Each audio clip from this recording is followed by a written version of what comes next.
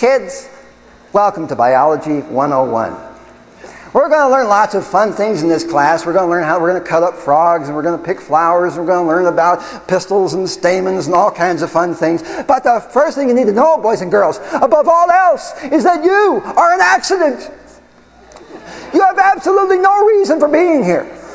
There is no meaning, no purpose to your life. You're nothing but a meaningless conglomeration of molecules that came together purely by chance billions and billions of years ago.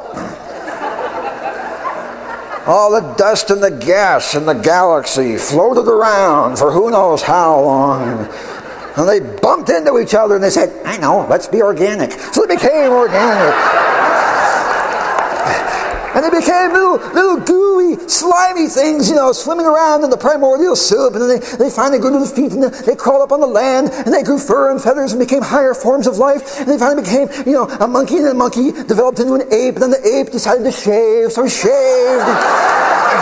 And became what you are today. It's, from goo to you by way of the zoo.